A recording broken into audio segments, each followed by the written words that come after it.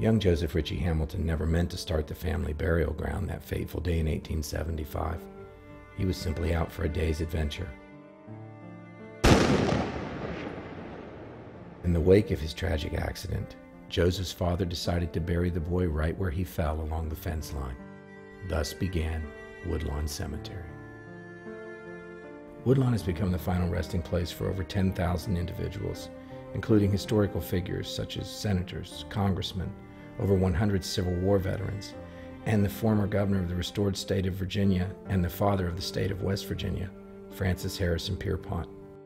The cemetery was ultimately designed by architect and Fairmont native Tel Nicolette, who is best known for his work designing the presidential retreat, Camp David. Despite the vast number of individuals buried here, Woodlawn Cemetery can no longer maintain itself properly. The cemetery requires perpetual care, but in today's economy, funding has proved to be nearly impossible. In short, Woodlawn Cemetery is at a crossroads, trapped between preservation and oblivion. But with your help, we can preserve this historic landmark, honor those who came before us, and set an example for future generations.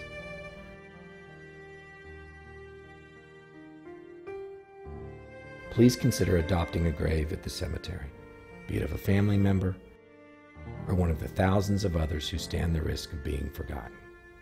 Thank you.